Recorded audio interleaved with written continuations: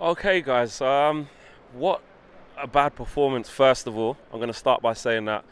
Um, Great atmosphere inside. Really excited about the game, and we were just so poor. I think Sevilla had over 20 shots. I counted. David De Gea. Oh my goodness, he absolutely saved us. The only saving grace from today is that it's a two-legged tie because we wasn't great today. We wasn't great today. I want to be mad because we played really poorly, but you have to remember it is a two-legged tie. At times in the midfield, I just looked at it. It looked like our midfield was non-existent. I thought Herrera was good up until he got injured. That was probably the only plus. McTominay did okay. I thought he played okay.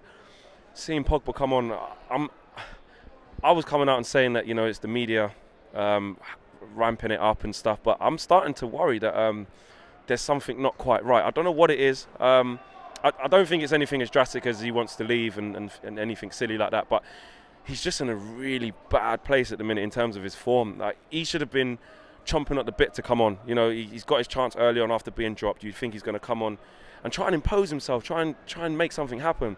And I know we didn't do that as a unit, and I'm not just going to blame Pogba for that because as a whole attacking force we wasn't good. Alexis Sanchez wasn't great today. Mata didn't get a chance to get on the ball as he usually does. So on a whole, the team wasn't good, but just with Pogba, I just feel that there's something not quite right, and I'm not sure what it is. So that does worry me a little bit. Contrasting views in the fan camp. Some fans are kind of homing in on the fact of the result, and I agree. This was all about the result, not the performance. But the nature of that is kind of like a big kick in the teeth because we played so badly. And if it wasn't for Super David De Gea saving our bacon once again this season, I don't know where we'd be 2-3-0 down. If Sevilla had their shooting boots on, we would have been in big trouble today. I am confident going back home, if I'm honest. Yes, it's a dangerous game because we haven't got an away goal. So if we do make a mistake in Sevilla, do the unthinkable and score, well, it's not that unthinkable. They've got some good players there. They're a good side. I did say it would be a tough game, and we proved it. They proved it, should I say. It was annoying at the fact that we didn't try and force it. One of the fans said today that was Mourinho. That's what Mourinho came to do. Mourinho was happy with that. Mourinho would be sitting in the change rooms telling the players how well they've done. And to a certain extent, I can understand why that is a typical Mourinho. But to the fans, to come out here and to see that lack of attacking intent, to see that lack of trying to be on the front foot, it's not what we wanted to see. It's not what we wanted to see. The only positive we can take from today, like I said, is that we've got the second leg to play for, and at Old Trafford the fans will be up for it. They'll be the 12th man. In European nights we do turn up. I know that the Old Trafford atmosphere is not the best at the most of times, but I think we'll be okay at Old Trafford. But it's a risky game. I just think that the fans are upset because they wanted to see more. The Martial thing and Alexis thing is really starting to bug me. We bought Alexis Sanchez to aid Martial, not to replace him, and it just seems to me that some people were saying in the comments before, Flex, don't worry, it's just one game. Well, now it's 3 or 4 games, and Martial looks shot of confidence. He keeps coming out of the team, and Alexis wasn't great today. He wasn't great.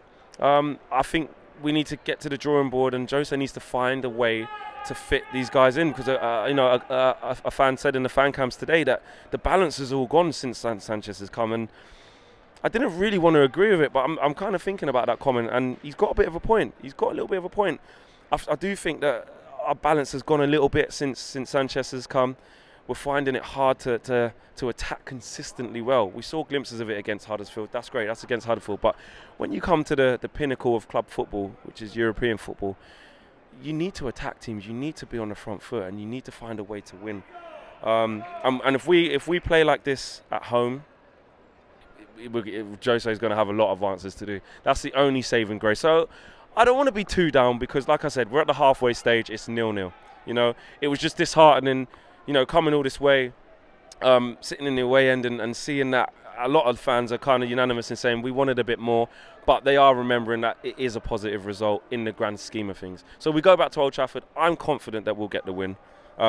It will be a few nervy times, especially if we don't start strong and they nick a goal, because that away goal will come into play. But I am quietly confident. Not quietly, I am confident. I think we'll go through to the next round of the Champions League. So, guys, listen, thank you for all your support. The fan cams have been great. The vlogs had such a good response. I'm sorry we couldn't have got the win, but, I think the Sevilla players are coming out behind me. Let's just see. Yeah, I mean, they should be proud of their team. I mean, I spoke to some Sevilla fans and they're gutted they didn't win. You know, they thought it would be a lot harder from us.